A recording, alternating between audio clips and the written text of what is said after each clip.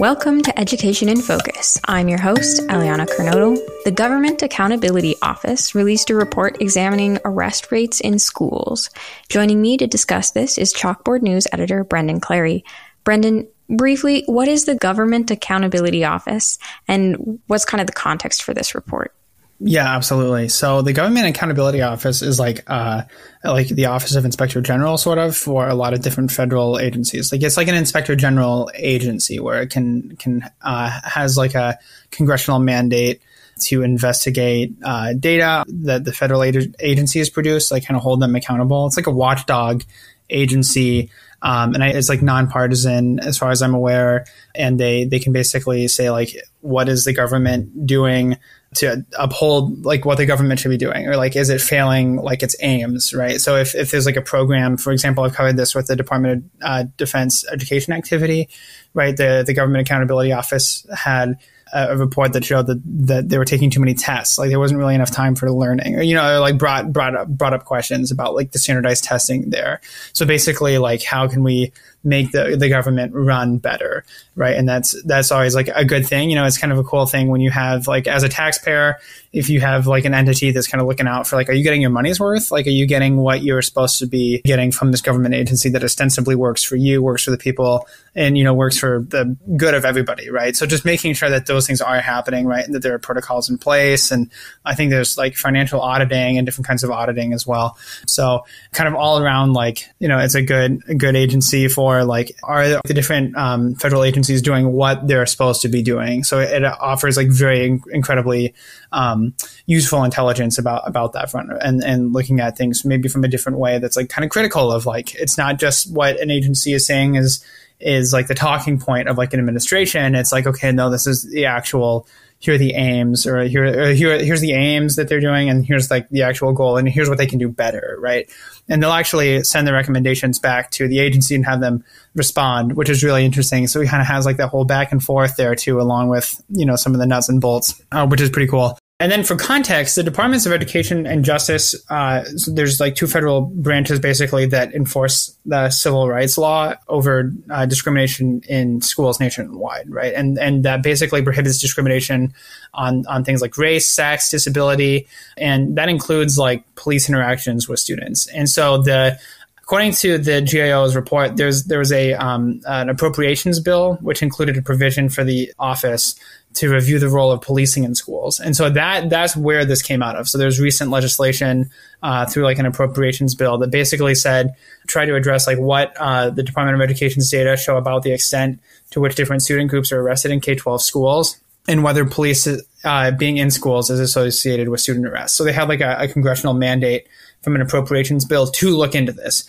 So it's, basically Congress is saying, hey, you need to look into this data and see what you find. So that is the context of this. So what did they find as they looked at this? Like, what factors are correlated with higher arrest rates? Yeah. So essentially, the Government Accountability Office found, based on the Department of Education's data from almost every United States school district, that a student's race and ethnicity, gender, and disability status, so these different characteristics, were very like prominent, and that's the language from the report here, very prominent with respect to rates of arrest and referrals to police. So that's from the report.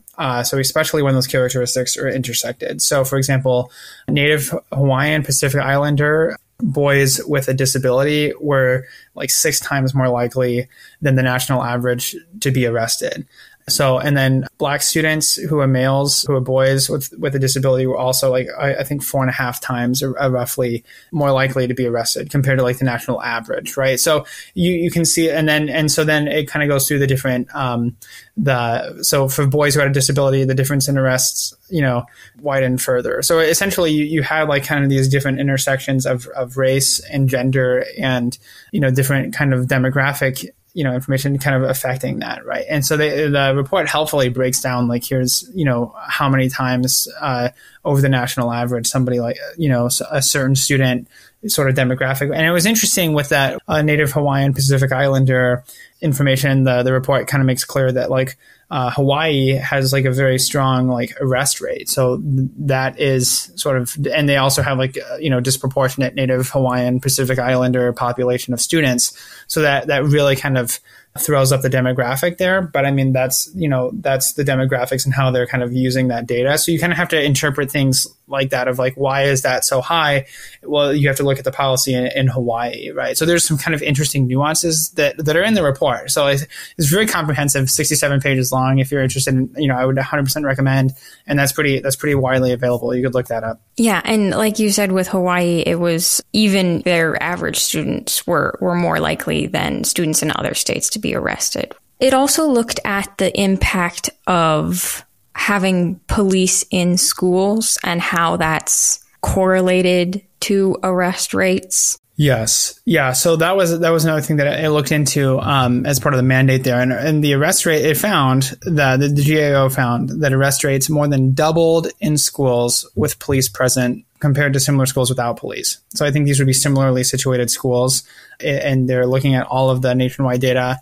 And then among the 51% of schools with police present at least once a week, the GAO found that arrests were more common when the police were involved in student discipline. So like if I think school resource officers were involved, as part of the policy to be involved with what happens to students after they break the code of conduct or the policy or whatever, then I think that was, like an indicator. So I think that, this is kind of affirming what a lot of critics of policing in schools have brought up. And they basically said, if you have police there and students are being arrested, then they're more likely to end up in the juvenile court system, right? And then that can lead to worse outcomes, right? And then it starts getting into a bigger question of like, what is, the role of the juvenile court system? Is it to like help students reform, or is it to like kind of punish them with these kinds of mechanisms in place? And so it starts getting into like broader questions about like what critics call the school to prison pipeline, right? And then there's some, bigger concerns about that, especially like in Chicago public schools, for example, where the Board of Education has essentially moved to not have any school resource officers at all in schools, right? Because of this kind of criticism, disparate impacts, different students of different like minority, demographics and some of these compounding, intersecting identities having more arrest rates, the critics looking at that and saying like, we have to do something. We have to get the school resource officers out of our schools so that we're not doing that. And we can try to come up with different ways to keep order in our schools and not have, aggression or fighting or anything like that. So, and usually going to stuff like restorative practices. And then you can have pushback to that as well of people saying that, no, we need somebody there to provide safety for teachers or staff if things start going off the rails. So this is a very contentious topic, and it's sort of hard. You look at the data, and it's kind of very much divided from a lot of the contention because it speaks for itself. They're using,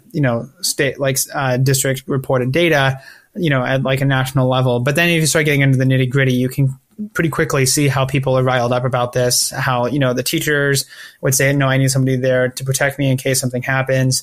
And then, critics of police officers in schools saying like, why are our kids going to jail if they break the rules at school?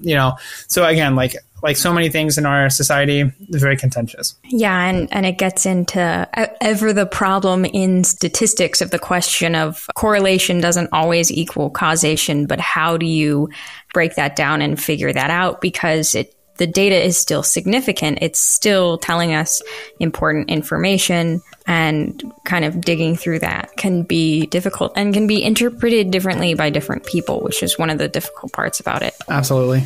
Well, Brendan, thank you for your insights on this story, and listeners can keep up with this story and more at chalkboardnews.com.